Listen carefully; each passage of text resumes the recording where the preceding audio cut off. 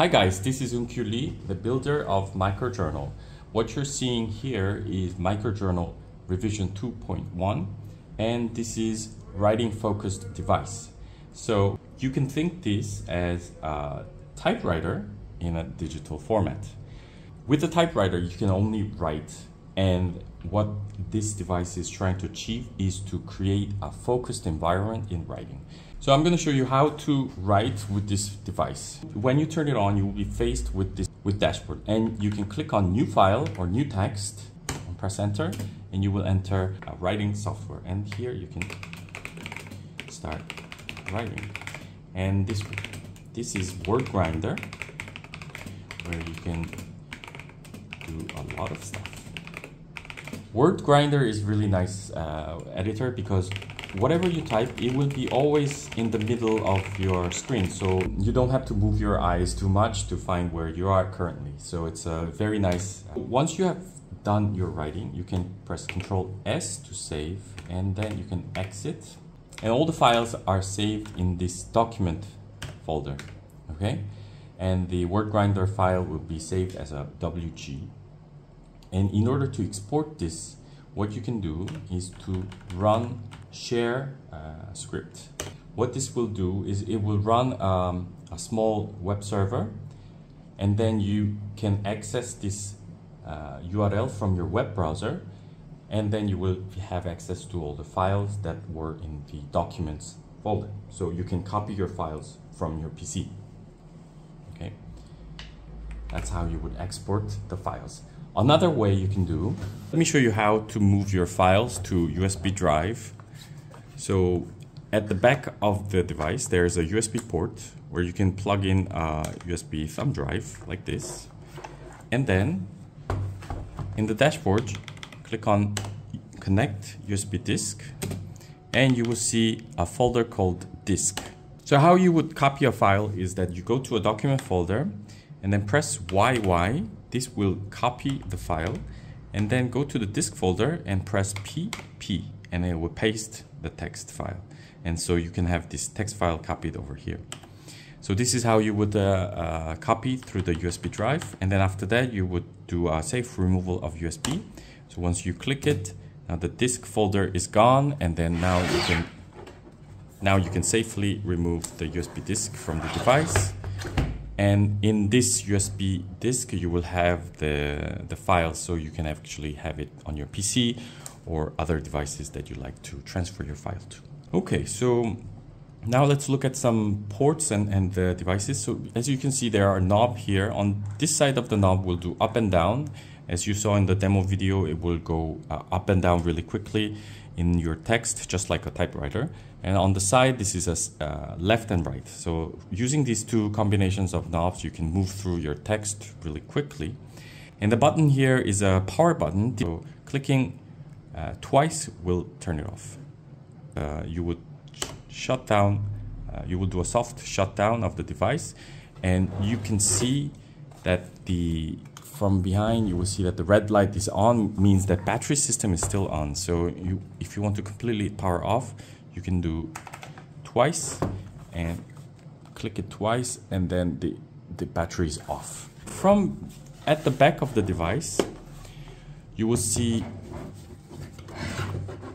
there will be a USB port and the power switch. This is where you can see the level of the battery, and this is the USB port to charge the battery.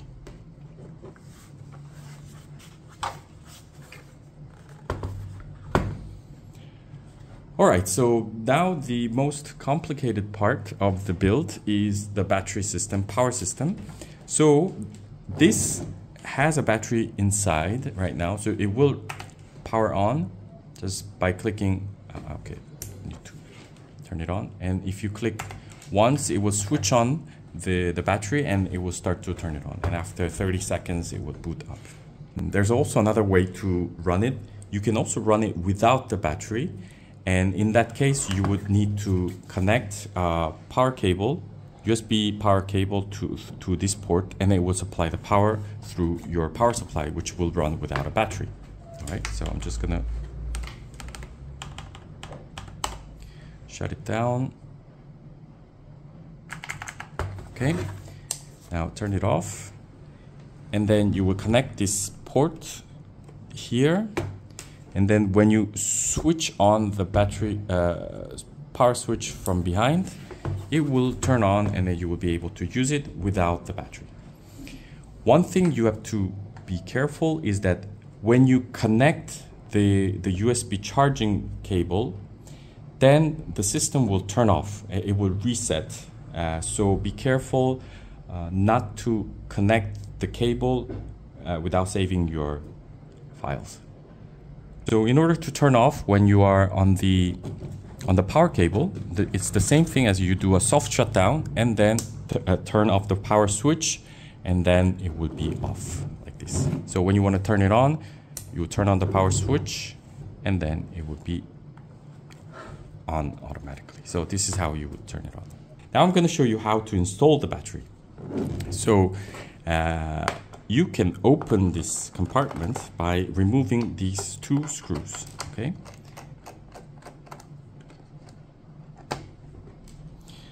It's locked under the display, so you kind of have to pull it like that, and then you will have access to those systems right there. Now, up to these 3 batteries, you can actually run it with just 1 battery or no battery, or 2 batteries, 3 batteries, 4 batteries. Is up to you how you want to run it. More batteries installed, longer it will run outside. So there is a little issue that you can install these 3 batteries without any problem, but the last battery is a bit difficult to access. Okay, so in order to install that battery, you will need to remove this screw, and the screws on this side, and then open it up a little bit so that the display can go up, and then you will have room to install the last battery. It's a bit complicated for installing the battery, but you can actually run it with just 3, and that would give you a pretty good portability already. But if you want to install that last battery, you kind of have to remove the enclosure. I'm sorry for that design. I just it's already using a lot of space because of the battery, and I wanted to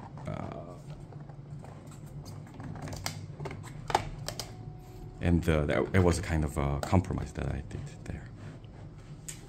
Okay, so that's how you would install the battery. Once the battery is installed, you can screw this back in.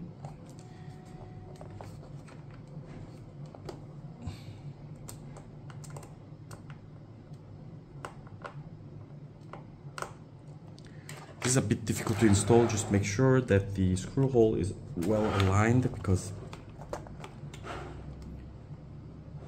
if you push it too much, it can actually not align well. So just make sure that the hole of the screw is well aligned to the screw hole, and then you can screw back in.